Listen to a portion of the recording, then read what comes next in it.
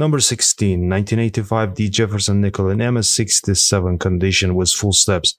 The Jefferson nickel is a popular coin among collectors, and full steps designation refers to the steps on Monticello being fully struck and visible. Such coin with a high grade of MS67 and full steps can indeed be considered rare and valuable, but the actual value will depend on several factors, including its overall condition, demand among collectors, and the current numismatic market. The present superb gem ended up selling for $1,370.25 with buyer's fee. Number 15, here is exquisitely toned 1981 D Susan B. Anthony dollar, graded in mint state 67 by PCGS. Outstanding cobalt blue iridescence blankets the obverse and central reverse, blending with slightly warmer olive gold around the periphery on the reverse. A fully struck, highly lustrous coin with exceptionally well-preserved surfaces for the design type. After only 2 years in circulation in 1981, the coin was produced exclusively for collectors, with only 3,250,000 coins struck at Denver Mint, then abandoned until a brief resurrection in 1999 on the eve of the Sacagawea dollar. This attractive Anthony dollar fetched a sum of $2,640 at auction. Number 14, 1959 Roosevelt Diamond PR68 Deep Cameo condition. The PR stands for proof, indicating that this dime is a specially made coin for collectors, not intended for general circulation. Proofs are struck using polished dies and planchets, resulting in a sharp, mirror-like finish. The numeric grade 68 signifies that this coin is in excellent condition, with only minor imperfections visible under magnification. The deep cameo designation refers to the high contrast between the frosted design elements and the mirror background. It indicates an exceptionally well-struck and visually stunning coin. This true gem ended up selling for $3,620.75 with buyer's fee at Great Collections auction.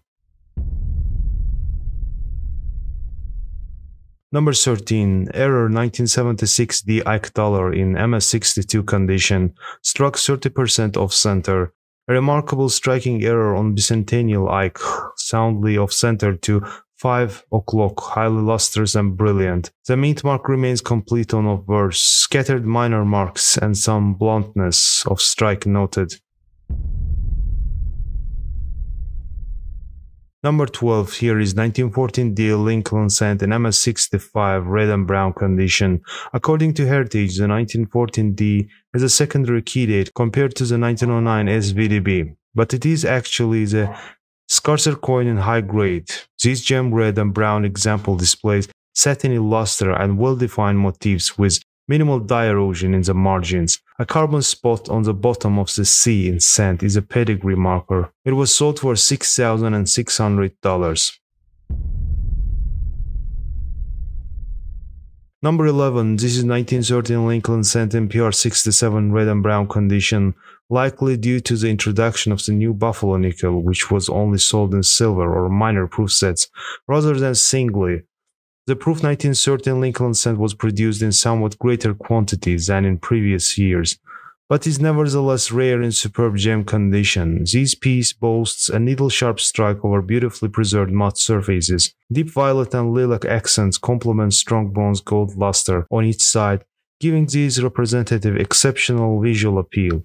It was sold for $8,225. Number 10, here is 1949 S Franklin half dollar in MS67 condition with full bell lines and star designation, crescents of extremely vivid crimson red and softer powder blue peripheral toning provide truly memorable eye appeal for this rare Franklin half. It ended up selling for $8,812.50. Number 9, this is 1954 Jefferson nickel in PR69 deep cameo condition. According to NGC, most 1954 proof nickels are fully brilliant and gems of this sort are quite common. Cameo pieces are more scarce than the certified population suggests, as such coins are more likely to be submitted for grading. Ultra cameo coins do exist but are quite rare. It was only the greater number of dice needed for rising proof mintage that increased the number of frosted proofs. This gem fetched a sum of $11,686.50 with buyer's fee at auction. Number 8. This is 1950 Washington quarter with a punched mint mark, D over S variety, high-end guidebook coin. An unusual pair of our mint marks are the mirror twin 1950 DS and 1950 SD Washington quarters.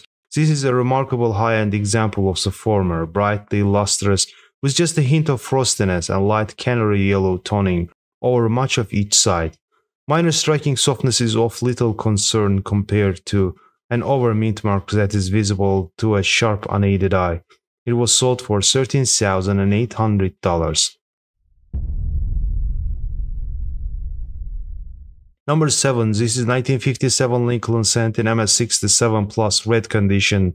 Conditionally scarred superb gem red example of this late Whitcent issue, rare in this grade, with PCGS Plus designation. Luster is frosty and vibrant, yielding rich copper orange and rose red hues with no carbon spotting.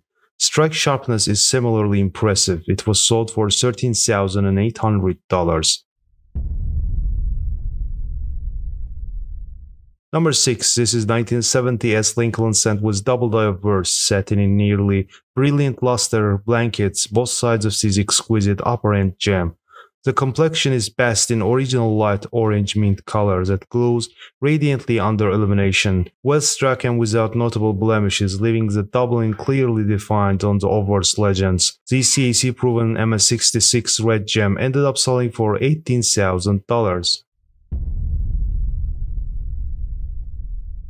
Number 5. This is 1983 Rosewood Time with missing mint mark S. Graded as Proof 70 Deep Cameo by PCGS. Absolute gem in all senses, without single distraction and stark contrast between fields and reliefs. The 1983 No S Proof Rosewood Time is the third and last No Proof S coin struck in Proof Rosewood Time series. This rare gem ended up selling for $20,489.70 with buyer's fee. Number 4. This is 1948 S Washington quarter in MS68 condition. Gorgeously toned excellent gem. A booming luster rolls under reach and all-encompassing patina, mostly in warm colors such as reddish orange and rose gold, but with elements of green and blue as well. While the detail on the Washington's upper wig is soft, not uncommon for this issue, the all-around eye appeal is as hard to top as the coin's magnificent preservation. It was sold for $23,500.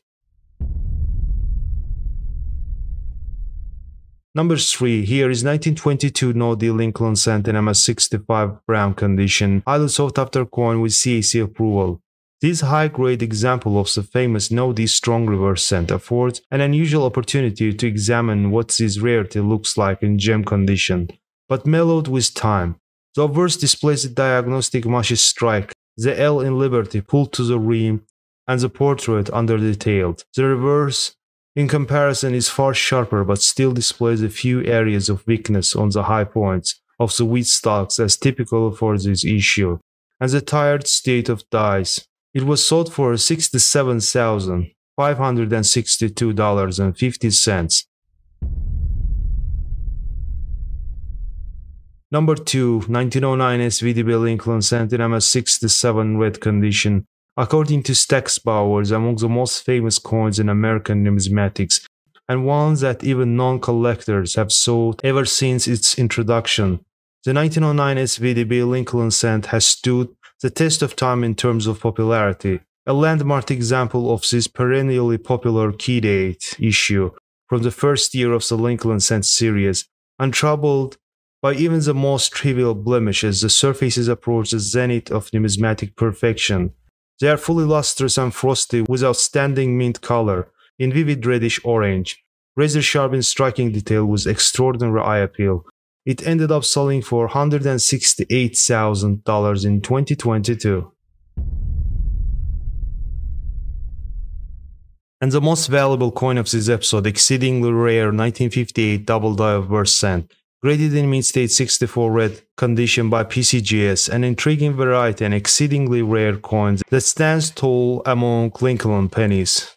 A particularly strong double die in the 20th century US coinage series, all types included, the spread to the doubling is wide and pronounced on letters in the word liberty, and the motto in God we trust. Less pronounced doubling is also evident on the digits of the date, particularly the 8.